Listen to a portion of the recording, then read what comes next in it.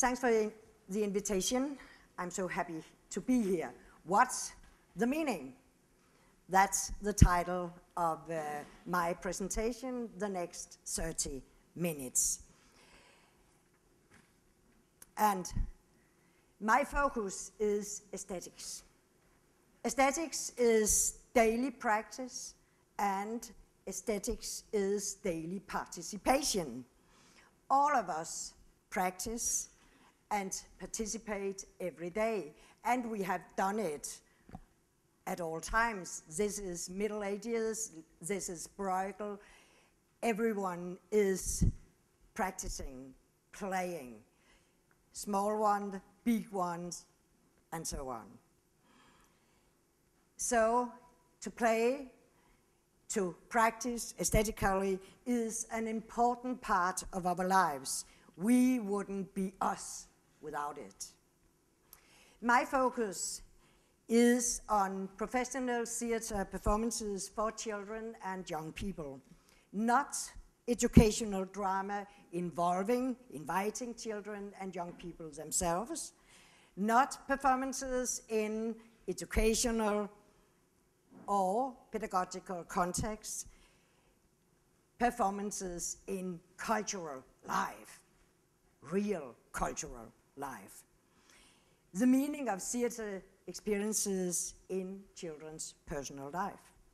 My own research in this field is aesthetic, the meaning of aesthetics in everyday life, and the meaning of aesthetics in art and art experiences.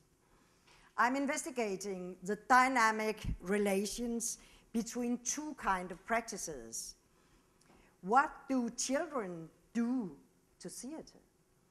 And what does theater do to children? So let's start in the center where children, their cultural communities, and the performances meet. 2 years ago, I had the privilege to accompany some of the Danish theaters playing for children and young people to Shanghai, China. I was attendant the second Danish-Chinese festival on theater for young audiences, and I participated in the festival conference. And I really admire the theater people creating the alliances and arranging these international meetings. It's hard work. They know that the center of these meetings are the performances. Nevertheless, they never miss the chance to have initiatives to have these performances reflected as well. So meeting Chinese intellectuals from the Dramatic Arts Center, from the arts educational system, and their students was really a gift. Engagement, knowledge. I attended several performances during the visit, and allow me to tell you about one of them. This particular evening, I was seated next to a small Chinese boy, 6, 7 years, I think he was. I had noticed him, nodded to him, smiled, of course, we do so. But beyond that, he did not occupy my mind, because I do have quite a natural disrespect for grown-ups wasting their time during performances looking at children instead of experiences for themselves. We were going to attend a performance by a Danish group called Danish Ragapak, theater in the streets. The Boxer and the Ballerina was the title. One of the actors, Hans-Peter Kløft, had entered the hall.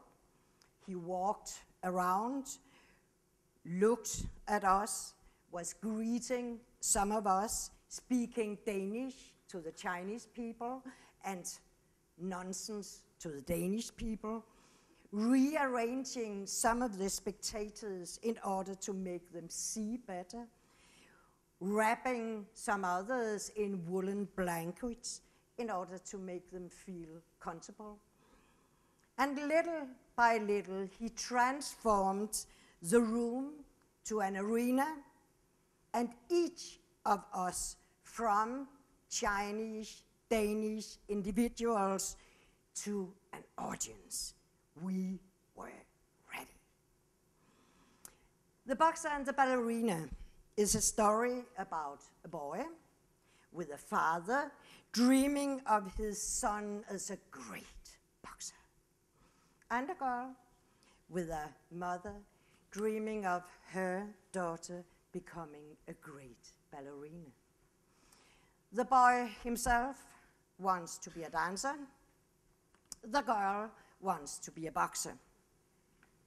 Quite simple, quite complicated. Do we have to fulfill our parents' dreams, or are we going to fulfill our own? Approximately 5 minutes after the performance had started, the Chinese boy started to lean against me. He seized my sleeve and he laughed. 2 minutes later, he got on his feet, crying from laughter. After another 5 minutes, I found him rolling on the ground between my feet, howling with laughter. And now it was a bit difficult not to pay attention and to join his expressive joy. For him, the performance became a force, an energy, which seized him and now was shaping his body. He tried again and again to sit down, to hold his sides, but in vain. He participated 150%. It was an unforgettable evening. Ladies and gentlemen, this is the meaning. When this happens, theater is worthwhile. Art is worthwhile. When it does not happen, well, who cares? Professional theater for children and young people are not intellectual exercises for beginners. Professional performances have not been produced in order to make children healthier, more tolerant, more democratic, well-bred, educated, you name it. Professional performances for children and young people have not been produced and performed to serve pedagogical, developmental work in daycare institutions.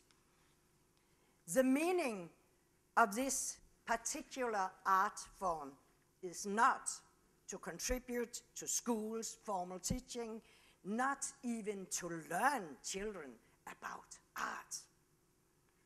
The meaning is to make laughter bubble, the roof of the theater symbolically to rise, to make tears burst, to make silence noisy.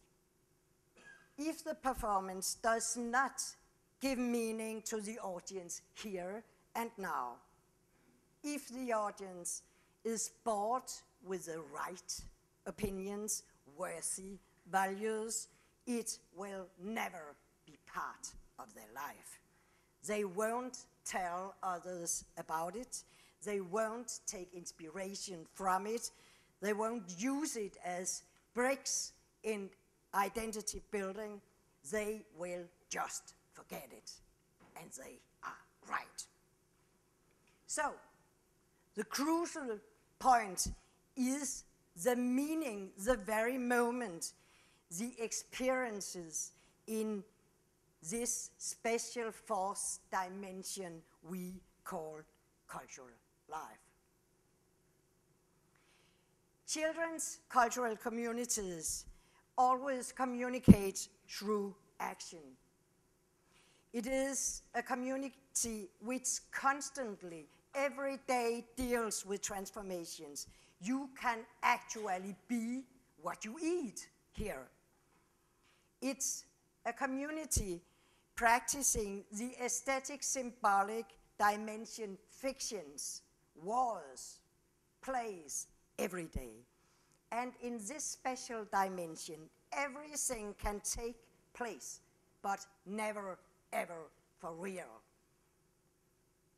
If I'm proposing that you are going, we are playing that you are going to have a bath and go to sleep, you will never have a bath and never go to sleep because we are playing it. It's not real. And in children's cultural communities, there is one golden rule. Children never, ever start activities they don't like. We do. As adults, we are confronted with a community which carefully distinguishes between social reality and cultural reality. Social reality always just is. You open your eyes and you say, oh, go away, but it is there every day. Cultural reality. You have to create and maintain yourself. Cultural reality is only present as a special fourth dimension, racing while you are running, jumping, swinging, singing, swaying, reading, talking. It is a special way of life connected to the very moment, the here and now. This fourth aesthetic symbolic dimension is the heart, the alpha and omega of children's culture. It races when you are playing, when you are laughing together, when you are absorbed by a wonderful book, a wonderful performance, a film, a concert, when you are involved in exciting discussions with others on ideas or on feelings. And when you stop playing, reading, listening, discussion, this cultural reality fades away. This fourth dimension never races by itself. You need a variety of cultural patterns, experiences, expressions. You need rhymes, rhythms, movement, figures, words, narrative patterns, metrical patterns, playing patterns. In other words, you need aesthetic tools to create it and to maintain it. Cultural policy is committed to this register of cultural expressions. It is the most distinguished obligation to secure and to guarantee that the register children already possess will have the possibilities to be inspired, to be practiced, and to grow, to develop, to transform. Because this register is children's own way to the world, to knowledge, to feelings, to expressions, to communication. In artistic productions, in cultural politics, and in cultural communication, the dynamic relations between this popular cultural tradition rooted in our bodies and practiced in daily life, and the artistic expressions, the artistic developments are the crucial point. Meeting and dealing with art in music, theater, films, dance, performances, paintings, installations, computer plays, is the heart of these dynamic relations. Because this meeting secure that our daily popular culture and practice stay alive and is constantly transformed and developed. We are updated in our own practice. This is why we, as adults, have to select performances of the highest aesthetic qualities, performances children can grow with. Selecting them, we ourselves have to be touched, hit, surprised, amazed. We have to cry, to yell, to die from laughter together with the kids. To communicate art and culture is a question of contagion. If you are not infected, engage yourself, forget it, find something else to do. In the Nordic countries, this expressive cultural communication is linked to and supported by an expressive cultural policy. And I have to remind you that a cultural policy is not a social policy. Of course it has social effects, but it's not a social policy. You don't meet performances.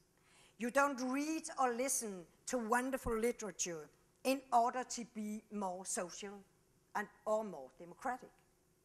To travel, H.A. Anderson said, is to live. A performance is like a travel. You leave yourself, you are confronted with a foreign world, opening new dimensions, allowing you maybe to see new dimensions, to meet a range of feelings in yourself, and to return reborn, maybe a little bit changed, knowing yourself so much better.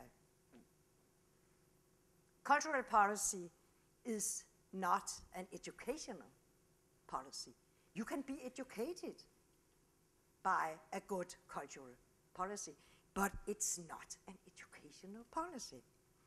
The meaning of being absorbed in literature is not to learn to read or to be a better reader.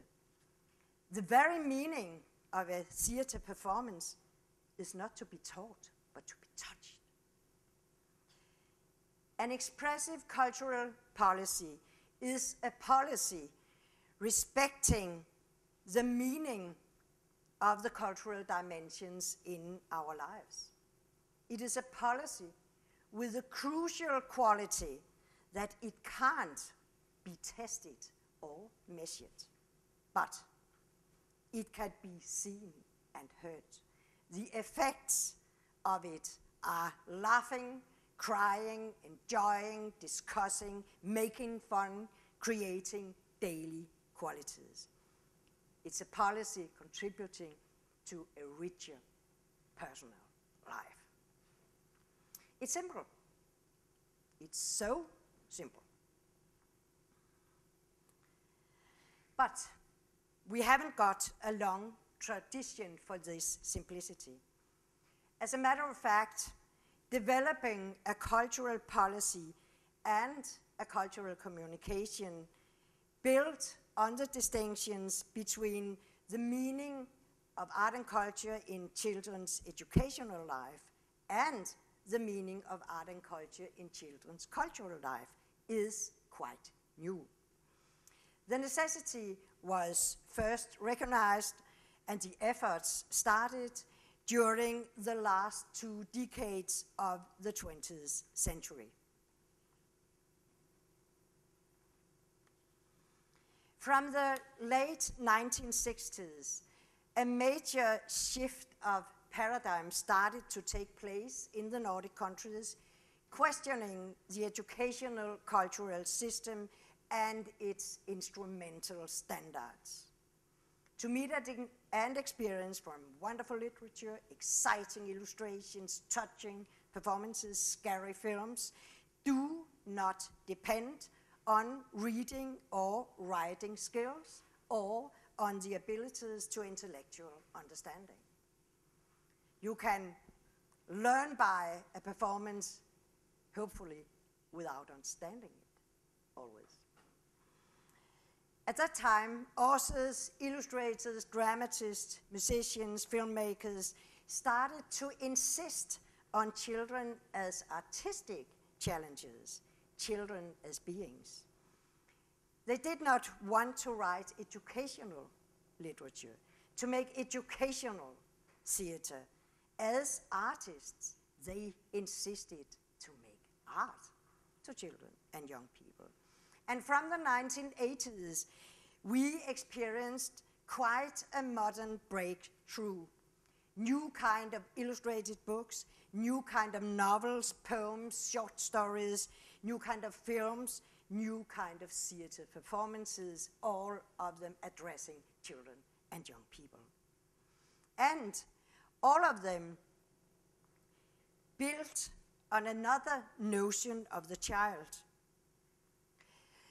Children were no longer only regarded as primitive, empty blackboards for adults to write on as becomings. Now they were also regarded as human beings on own conditions and in own rights. Children as beings. And you know, children do not have a childhood. They have a life, and they live it onwards. It's us, we are old, we have a childhood, and we are looking back at it, sometimes with joy, sometimes in anger. And of course, children are becomings, but in cultural communication, we have to meet them as beings here and now. We have to touch them.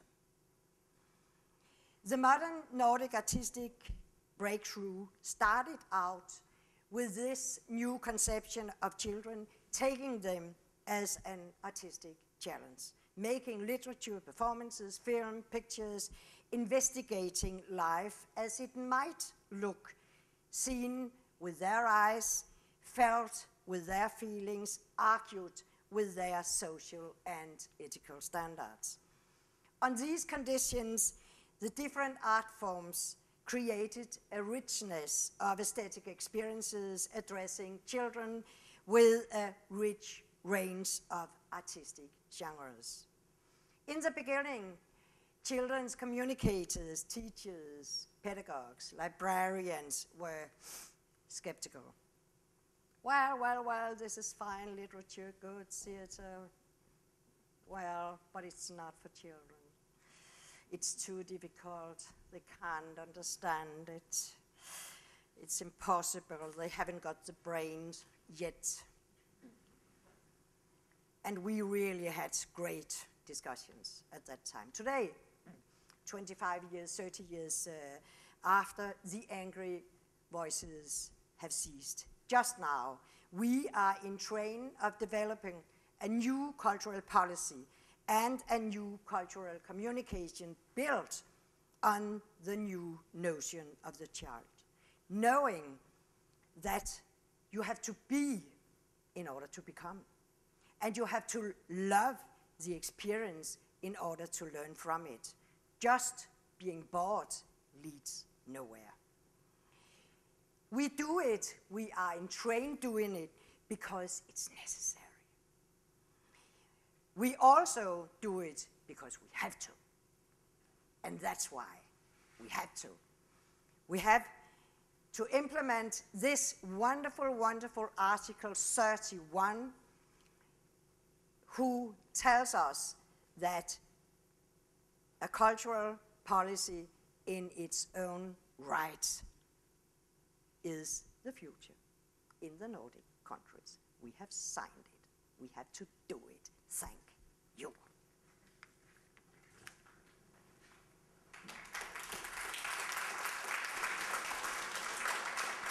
take one question or two? Yes, yes, of course. How do they react? I mean, here on the level top, we agree that children should not never start what they don't like, and they need to be touched in order to learn. But then again, in real life, I mean, what are the main objections you have met on your way? In the beginning, they asked me, why don't you like teachers? And I said, I love teachers. My father was a teacher. My mother was a teacher. And I have so much respect for the school and for teachers. But you have for yourself to decide. There are two ways you can use art in a school context. You can open the experience and you can say, well, I just show them this and I don't want to talk to them about it. But you can always open it and afterward ask them, are we going to talk about this? And you also can use it because when you are experiencing a performance together, you can say, wow, how was this figure created? Why did... So it's okay to talk about it. It's okay to open the room, but it's not okay to start 2 months before and say, you don't enter this room before you have read all this, because you know that, and afterwards I want to pose you 7 questions and you have to write about it, and no, then go away. But of course, in educational contexts, they have to learn, but you also, we have something called aesthetic learning. And maybe we should make kind of a pedagogue for that. Thank you.